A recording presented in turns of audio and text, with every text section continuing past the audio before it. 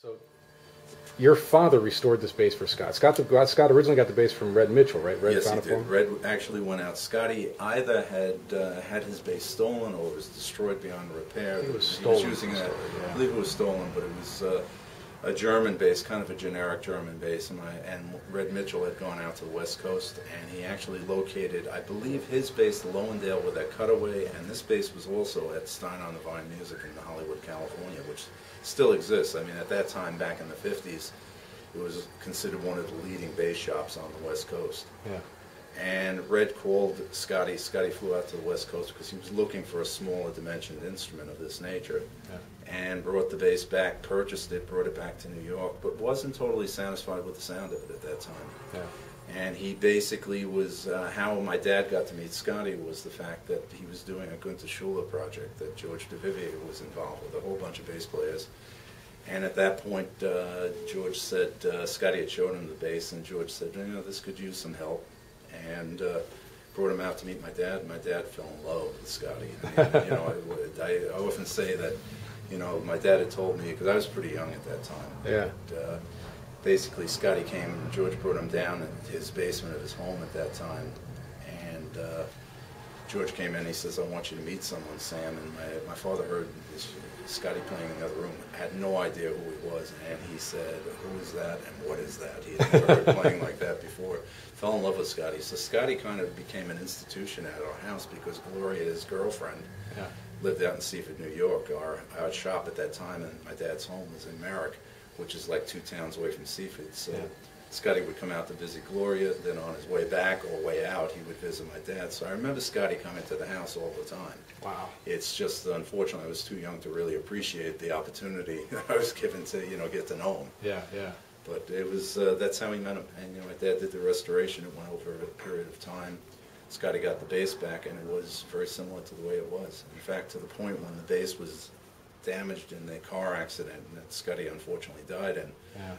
When I eventually restored this bass, which was in it spanned from 1986 to 1988, it basically, I looked at this as I try to keep as much of the original restoration of my dad, what my dad did. So the crossbars, although they had been loosened from the back, we kept those crossbars. I mean, there was obviously not only fire damage or impact damage to the instrument, but there was fire damage to the instrument also. This rib on this side had been burnt through.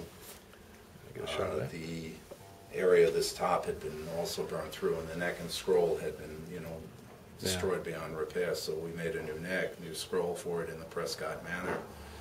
Replaced the rib on this side and then grafted back the wood in here. So it was very intensive restoration. It was something that spanned really almost a year and a half to a year and 3/4. But the ideal, our goal was to have this bass done in time to bring it out to California for the ISB convention. Nope. Got to do business. That's all right. We can pause it. Yeah, just pause it for 1 second.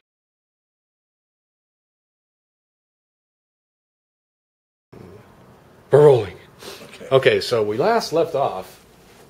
You had restored the bass. That's where we left it off. That's correct, yeah. The restoration spanned the period from about 1986 to 1988 in time for the ISB convention that was held out in Berkeley, University of Berkeley in California.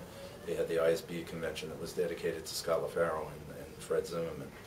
And we brought the bass out there, and Red got a chance to see the bass. Red was alive at the time, and he was really taken back by it.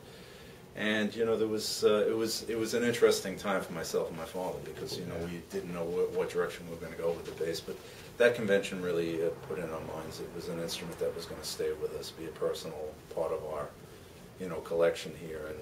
And we've tried to do a lot of good, as I mentioned to you. You know, the instrument was used by Milt Hinton. It was in that famous photography session that was held in Manhattan Center.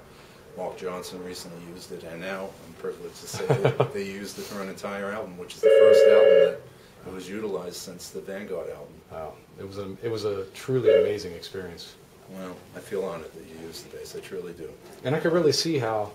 I mean, I wonder how much the bass inspired Scott, because you really can play anything on the instrument. It plays so easily, and I think that's a credit to your setup, not to the instrument in particular. You know, I your appreciate dad's setup. My dad did amazing things with this instrument. I mean, considering at the time Scotty played with a very low action, he was playing gut strings. Yeah. Steel strings hadn't really come into the scene. Yeah. It's hard to say where Scotty would have been today. You know, I probably would have made the transition over from gut to steel or some Perlon or some other transitional string over gut. But at that time, he set this bass up with a very low action. I mean, people, when you hear the recordings, you can hear a lot of finger noise, a lot of fingerboard noise, because the strings were set up almost on a steel string basis with that low height. Wow. But the fingerboard had to be regulated so accurately to allow for that. Yeah.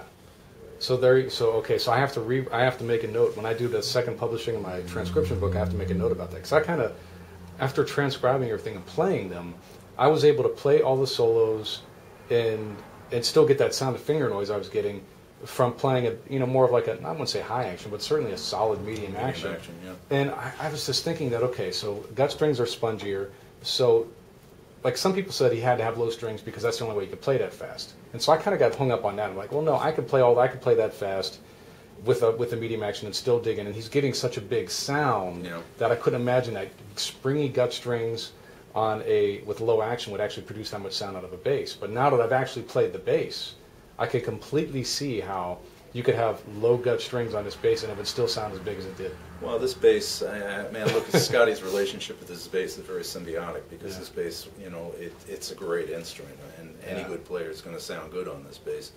But Scott brought something special out of this instrument. Oh, obviously, it's historic. I mean, what he brought out of this instrument. And I could see. I mean, like I said, it was perfect, because then some of it is just being able to have a low action to try to explore what you're hearing in your head. I mean, you could hear how he had all these, like we talked about in 1960, you could hear him busting through the eggshell, and then in 61 it just happened. And so I could see how having a low action would actually, you don't have to worry about the facility of, negotiating the instrument on top of trying to get out what you're hearing in your head.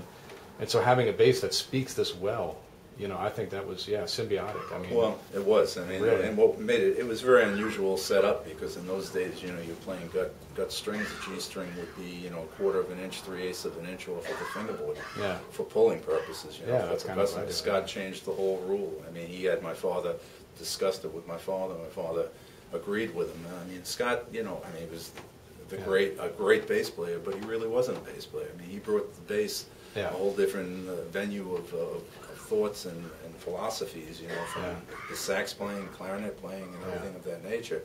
So, I mean, he needed this to be a comfortable setup, and that's what was done. So it was an interesting situation. A lot of people said, "Oh, anybody can play like that." I haven't seen it. No, you need it's more than just being. I mean, I could play a million notes on the bass. Playing notes is not making music. It's what he was doing, the way he was approaching the piano trio, and in the way he was soloing his. I mean, it had nothing to do with, him being able to play a lot of notes. No, I mean, it was the musicality of it. Yeah. Also, I mean, it was the physicality of it, but it was also the musicality of it. The philosophy is his musical philosophy that he brought over to the instrument. Yeah. It was very unusual, and it set the standards for everybody. Yeah. You, me, everyone. Yeah. And I don't think there's a lot of people that have ever come to that level. I don't know if they ever will. I mean, because then almost like, how do you innovate like he innovated? What is there left? And it's always kind of hard to imagine, because you can't imagine what there is until somebody actually does it, I guess. But well, that's what I just said to you before. Yeah. Where would Scotty have been today? Yeah, I think he'd probably be into electric bass. I think he'd have probably, My bass teacher used to tell me that, my bass teacher, Tony, was from upstate New York, and he said that they used to go hang out at this club, and it was a blues band playing, and, this guy had a Fender, like early Fender, telly bass.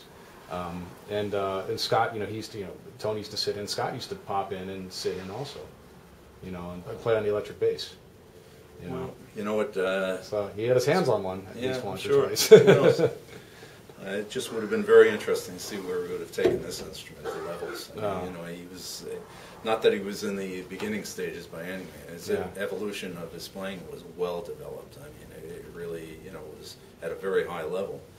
But I think he was not at his full growth capacity by any means. And then I read in a book that Miles Davis was talking to them about doing a record with the Bill Evans Trio, Miles with Bill Evans. Really? Yeah, I think that's in Halim's book. I mean, that's right. You're right. Yeah, you're right. Could you imagine that? Like amazing. That trio with Miles. he's Tragic. a most influential player. Yeah. He left his mark, a historic mark, no question about it. Yeah. Man, well, thank you so much for your time and for allowing me to take this, treasure out of the shop for a week. Well, it's my pleasure, Phil. I really feel honored. I can't wait to hear it. It's going to be a great, amazing, musical work. I hope so. It's, I guess, I don't know. Whatever happens is, I've played this bass for a week. If nothing else happens in my life, just that experience of having, this under my fingers and playing it as much as I did for a week was amazing.